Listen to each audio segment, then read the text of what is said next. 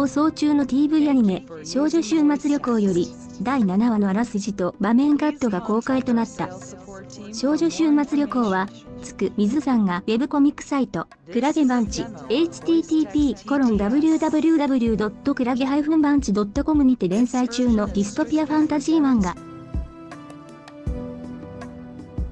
人間たちのほとんどが死に絶え、生き物さえもいなくなった週末の世界を舞台に、愛車の搬送、木車、欠点クラートに乗って、当てのない旅を続ける二人の少女、チトとユーリのほのぼのした姿が描かれる。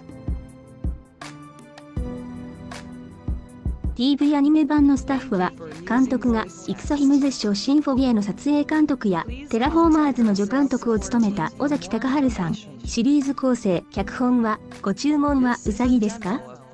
の筆庵和之さん、キャラクターデザイン創作画監督が、そう上少女まといの戸田舞さん。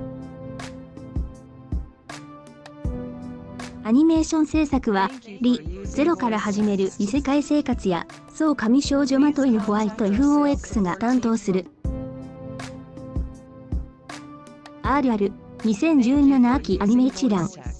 今回、11月17日金曜日より順次放送の第7話、迷路、調理のあらすじと場面カットが公開となったので、ご紹介しよ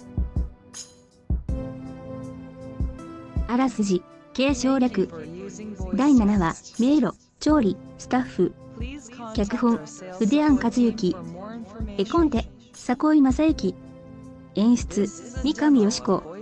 作画監督、中村和久。井川紀恵。石井が描いてくれた食料生産施設への地図に従ってやってきた建物の中には大小様々なパイプが縦横無尽組まれた空間が広がっていた。上も下も右も左も前も後ろもパイプしか見えない。そこから先については行けばわかるとしか書いておらず、仕方なくパイプの上を歩きながら進んでいくチトと有利。しかし、高いところが苦手なチトは、足を踏み外せば命を落としてしまうであろう高さに耐えきれず、その場にへたり込んでしまう。放送・配信情報 TV アニメ「少女週末旅行」@X 毎週金曜21時30分リピート放送毎週日曜27対0毎週月曜13時30分毎週木曜5時30分東京 MX 毎週金曜22時30分テレビ愛知毎週土曜26対50 KBS 京都毎週金曜25対30予告なく変更になる可能性がございます。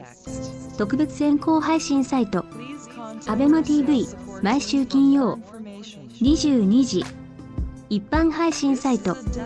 D アニメストア https アニメ DMKTSP アニメストアニコニコ動画 http://nicovideo.jp ガオ http://streaming.yahoo.co.jp 楽天ショータイム http ビデオ楽天